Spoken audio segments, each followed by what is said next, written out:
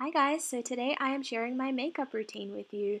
I already moisturized my face with coconut oil and now I'm using a vegan powder brush with my favorite foundation, which is the Bare Minerals Matte Foundation in the color Light.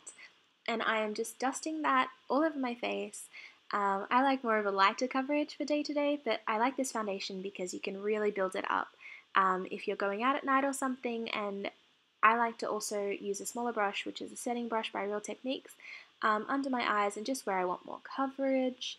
Then I take the same collection brush, which is the contour brush, with the Bahama Mama bronzer by the Balm. I love this bronzer so much. I'm almost out of it. And I just apply that on my cheeks, my forehead, my nose, pretty much everywhere. I'm obsessed with the bronzer. I'm also applying that on my eyes because I'm not wearing eyeshadow today. And I really love this bronzer. Then I go in with the Tarte Amazonian Clay Brow Powder in the color Rich Brown. I find that this is really good because it doesn't smudge, so I use it as a contour powder as well as an eyebrow powder. So when I fill in my brows, I like more of a thicker brow. I don't know, I just prefer that, so I fix my brows up. Personal preference, I guess. But then I also use this powder as a like eyeliner, I guess, just to define my eyes a bit more, and because I really like it and it doesn't smudge and it's water resistant and it's just great. And who doesn't love a product that you can use like multi-purpose? So I really enjoy using this when I travel because it's super useful. And then if I'm traveling, I use the Down Boy blush by the Balm, but today I'm using this Tarte palette. I'm using the color Fetching, and I find that this is like a really nice, pretty color, a bit more natural, to be honest. Then I blend it out with my foundation brush, and today I'm using the Physicians Formula, what is it, a highlight powder in Translucent Pearl. Sorry you couldn't see the name there.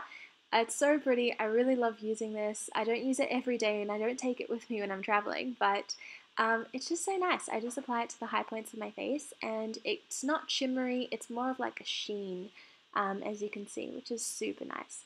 And then I curl my eyelashes with this torture device, which I've been using my entire life, so no problems there. And my favorite mascara is the Makeup Store mascara in the black color, which is also the waterproof one. I love it so much. You can do like a light layer or you can really build it up, which I like to do. So I like thick lashes. And then I also use this lip liner by Bare Minerals. It's the Marvellous Moxie. It's in the color Empowered. And I kind of slightly overdraw my lips and I really like how this looks. I don't know, I've just started doing it like recently and I like the look of it. I just blend it out with my finger so it's not so harsh and it looks a bit more natural. And then I use a lipstick occasionally. Again, this is like not a requirement for me. It's a Korres lipstick in 22 Rose.